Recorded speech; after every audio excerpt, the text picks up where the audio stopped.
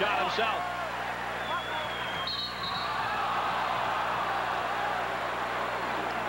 And Allen, after hitting the shot, picks up the foul. Marty Fletcher, the head man of the Ragin' Cajuns. His team up by 3, and Todd Hill, who's been his most important man this half, coming back into the lineup. Hill's 5 for 6 from the field this half. For New Mexico State, it's Hickman, Crawford with the ball in hand, Reed, Leak, and Benjamin. For Southwestern Louisiana, Todd Hill, Byron Starks, who just lost his man. Leak, rebound inside, and he's fouled going up. And it's Hill that'll pick it up. That's his second. Rebounds have been pretty even in this game. USL with 34, New Mexico State with 33. So that has been a key for both teams. New Mexico State and Southwestern Louisiana. The winner goes to Albuquerque in the Sweet 16. Yet to come the top seed in the West, the Bruins of UCLA against Denny Crum's Louisville Cardinals. That's our second game here in Tempe. And if it's as good as this one, we'll have a lot of fun with it. Leak. Free throws have been tough for New Mexico State so far. Definitely been a downfall for them all season long. Neil McCarthy brings in 9 junior college transfers. And 6 out of the top 8 are his key players. Doesn't have a player from the home state of New Mexico, but if they win today, they'll go back to New Mexico in the final 16. 2-point game with under 7 minutes to go. Michael Allen, who's been instant offense today for the Ragin' Cajuns. He's got it in hand with little Sam Crawford on him in a man-to-man.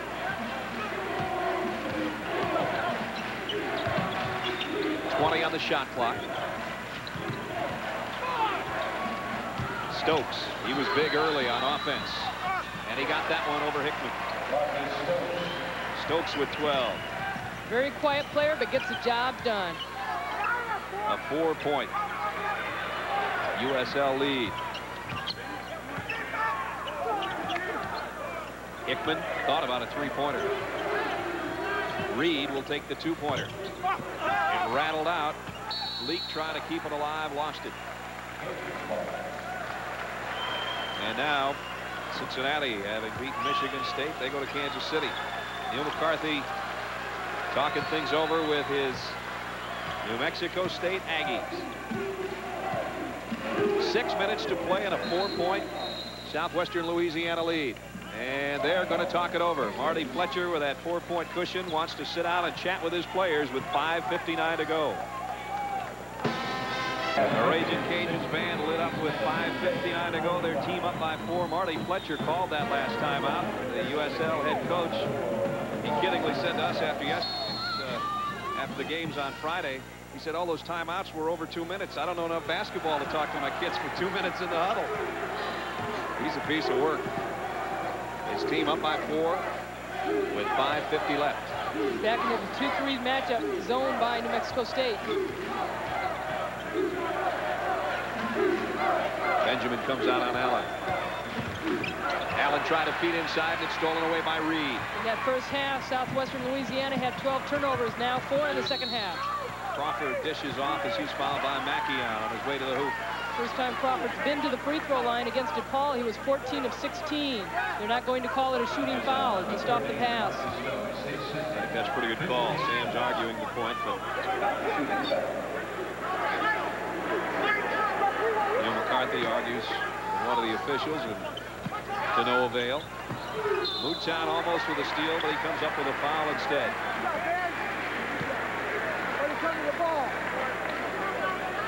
Women's basketball action. Number 1 Virginia goes on. A win over 10th ranked George Washington. And Clemson falls to West Virginia by a point. That must have been a good one. 3rd ranked Purdue, top seed from the Big Ten, advances.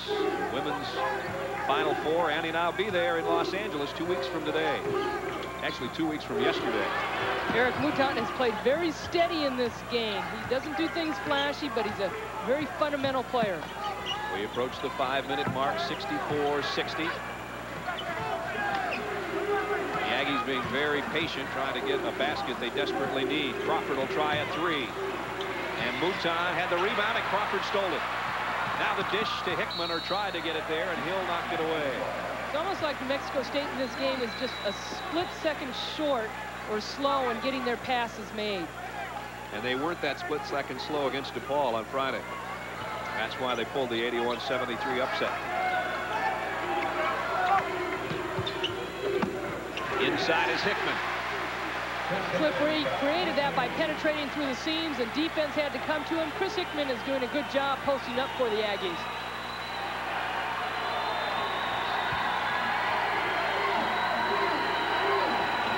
Under 4.5 to go.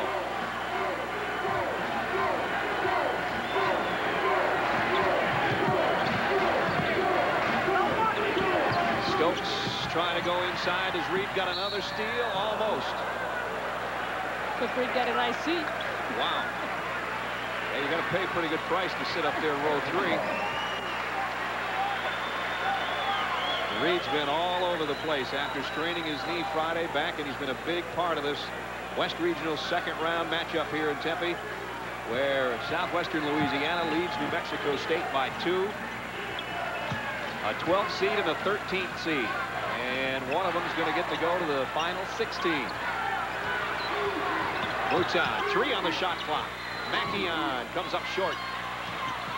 And the rebound. Loose ball to Stokes. Stokes fouled by Hickman. That was a tough sequence there for New Mexico State because they played great defense and they end up with a fresh 45, and now Mackion, or rather Stokes, going to the free throw line. They played really good defense that time because Hickman is complaining he went straight up on that defensive play, but they have picked up their intensity. New Mexico State fouls to give. They have their full complement of timeouts, and they have the possession arrow, but they also trail by 2 with 3:51 to go. Marcus Stokes, 12 points, 10 rebounds.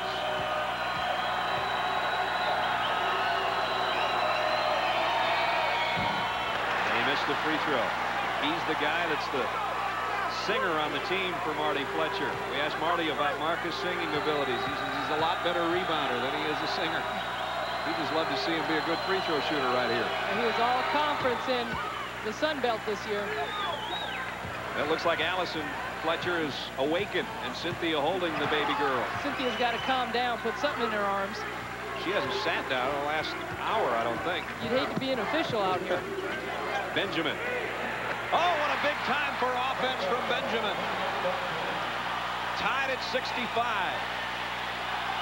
Benjamin had been struggling with his game, and he buried a 3. And they're getting the crowd into it. Starks can't get it. Reed does. He's fouled by Mackion. Good shot by Byron Starks. If he nails that jumper, it quiets the crowd and keeps them back in the game.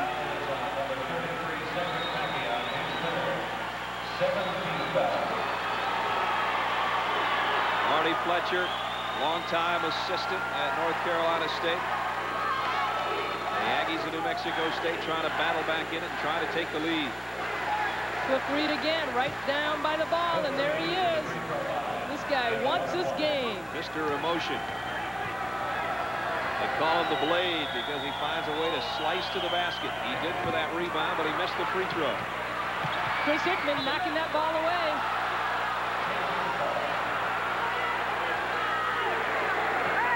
Neil McCarthy doesn't want a technical, talking to the seat. Grab that towel. Tied at 65.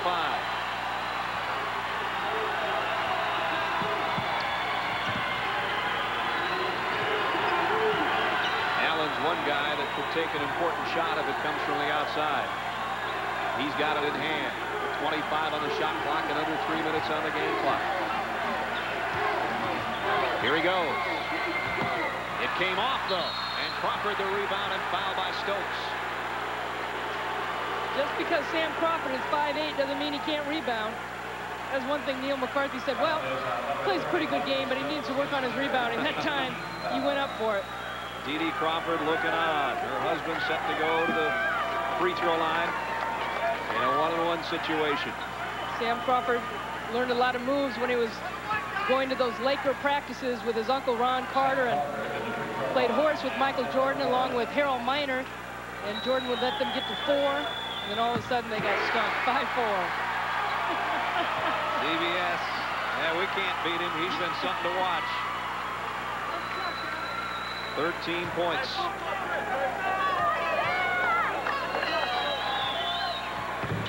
14 points. The little guy got 2 big ones. And New Mexico State's lead is 2, the largest of this half.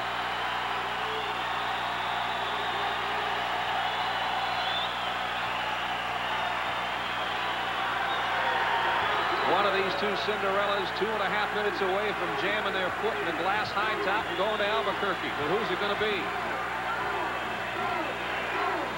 The biggest thing in this situation for either team is not to play cautious. You have to play to win, not to lose. Allen, that's aggressive. Reed with a rebound.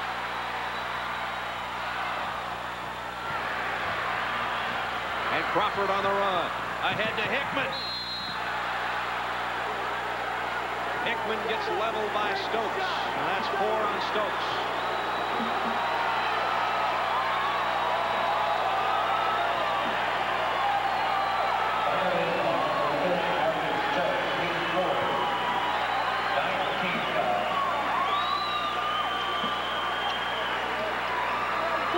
Reed having a great game off the rebound. Look at that pass by Sam Crawford. He doesn't stop that break.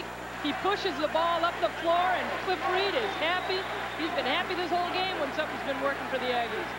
Chris Hickman set to go to the free throw line. He's got 8 points. He had 13 against DePaul before fouling out. That's Tammy Hickman, his wife, a member of the New Mexico State women's team, considered a better shooter than her husband, and she's got her fingers crossed. Pretty good defensive player, too, but she doesn't wear her ring during the game. She's got a little diamond in there. But Chris Hickman wears his ring tied on the left shoe.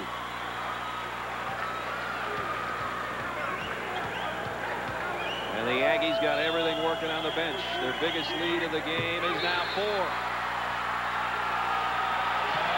Timeout. 2:11 to go.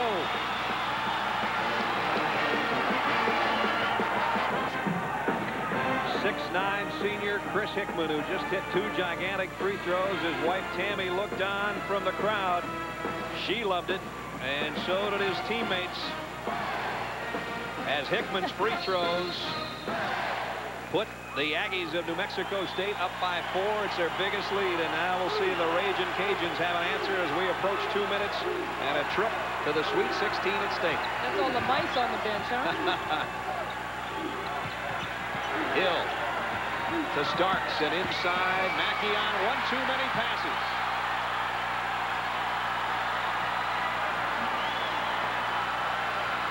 The Aggies on a 9-1 run the last 4 minutes, and now they've got command with a 4-point lead and 1:40 to play.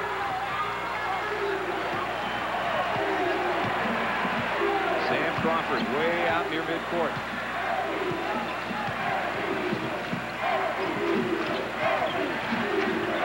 .17 on the shot clock. Hickman went in, lost the handle, got it back.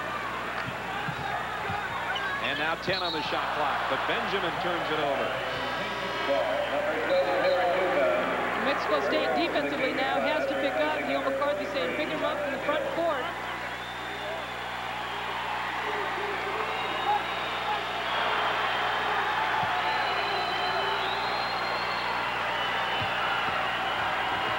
.1:15 left in this one.